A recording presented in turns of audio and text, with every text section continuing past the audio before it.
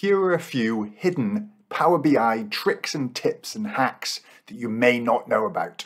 Let's go.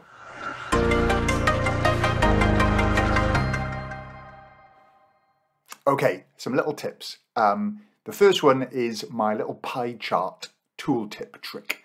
So I want to add a little pie chart, okay, to trigger a tooltip. But all I'm going to put in there is this measure called tooltip trigger.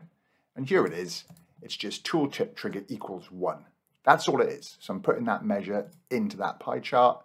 I'm going to turn off everything from the pie chart. So I don't want the details label. I don't want the title, that goes off. Effects, the background can be off. And then you can just make it small. Okay. So there's my little pie chart. And I have this little information dot. And then I want to trigger a tooltip. And the tooltip I've triggered is one over here. I've got this little GIF on here. I'll show you how to do this in 2 weeks' time, how to create a little GIF with a little instruction. So in that tooltip, in that box there, I've got the tooltip trigger box. Okay, so I go back to my page, and now I just hover over this, and it triggers up the tooltip and shows me, here's what you can do with that chart. Okay, so that's tooltip. That's little tip number 1.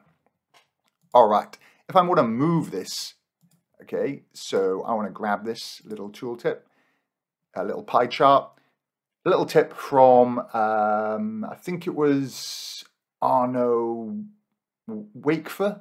I think I saw this on LinkedIn.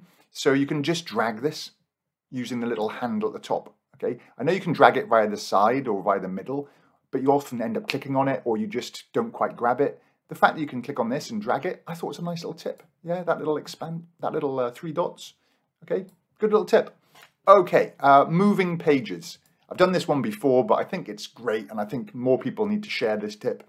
If I want to move this to the beginning, you have to drag it and then drag it again. By the way, try not to have a massively wide report in terms of 10s, 20s, 30s of pages. It's not great. But if you suddenly start sneaking over into the scrollable list, especially if the names are long, then this is it. You just pick it up, then you press tab. So I've clicked and dragged it. See the page is up. Press tab until you get to the end, and it goes back to the beginning. And then I can go and drop it. Okay. So there we go. Little tip about how to move it to the front. Jeff Weir on Twitter, he posted this one as well. So once you go publish to web, okay, so if I go to my published web one, you get this little box down the bottom for navigating through the pages, but you can click on it and it gives you the navigatable list. Okay, what a great tip. Okay, so that's on the publish to web version, the free publish to web option. So that's another great tip. Okay, back into the Power BI report. If I want to go to, let me go to this page here. I've got some little things set up. The slicer, okay, change it to buttons via the drop down list. And then you go over here to slicer settings, horizontal, okay, which is great. So that's nice little buttons. If you want to make them look a bit 3D-ish, then you can go to values, border, and you can just go for a sort of a slightly darker color, okay, and go bottom and right, and then you've got more 3D-ish type effect. Okay, nice little touch. Sorting things, multi-sort. I want to sort this by month and then by actual cost. So you click on month, so that sorted it, okay. Then I hold shift and click on actual cost. Actually, I'd like it the other way, so I'm keeping my finger on shift. Okay, and here's my actual cost. And then you could hold shift and sort by multiple columns, which is great. And then the last little thing I want to show you here is, let's say I want my negatives to show as brackets. Well, if I go over and click on my measure for budget, and I come up to my menu bar, it's not obvious, but you can actually double click in here and format it any way you want. So hash, comma, hash, hash, hash, comma, hash, hash, hash, comma, hash 0. That's your positives. Then you do a semicolon. I'd like my negatives to be in round brackets. So round bracket, hash, comma, hash 0. Okay. Close the bracket on the end. semicolon, and if there are zeros, I'd like a dash. So that's the formatting structure for doing that. And you can see now we've got the brackets. You can't do the word red like you can in Excel to make them go red. Okay, unfortunately not.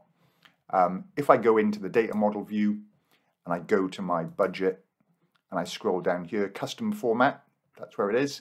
You can go learn more and find out some of the other sort of, indicators, little codes you can use to change the format. That's awesome. And then a couple of last little tips. Use folders. So I've grouped my variance measures into folders. Let's say you're doing tooltip triggers or other things, put them in a folder. So here's a tooltip trigger. Let me put another one in. I don't know which one I'll do. Let's go number of invoices, right? Hold control, select both. Display folder, helper info, press enter. And then these two are now moved into the helper info table. And you can drag them between. If you don't want the folder anymore, you just delete the folder name, which is great. Also, add descriptions to things. Add descriptions to your measures. Add descriptions to your tables. Okay, here's the budget table. From Excel file on Team A SharePoint. Just something useful, because when you do that as well, when you hover over the table, you actually can get some information from these things. Okay, so on here, I now hover, and there the description pops up. Okay, which is great. Same thing with measures. You can get the description to pop up when you hover over your measures. And again, if I hover over this budget table, see, it tells you it's there. So take the time, document stuff. Okay, that's enough for today. I'll make sure I post a video in 2 weeks on how to do that little animated GIF tooltip. Stay tuned. If you like this stuff, please share it. Let me know what you think. Did you know any of these tips? Are there any other ones you think are really good that I should add for my next one? I'll be doing a Power Query tips coming up. Hope you find it useful. Catch you later.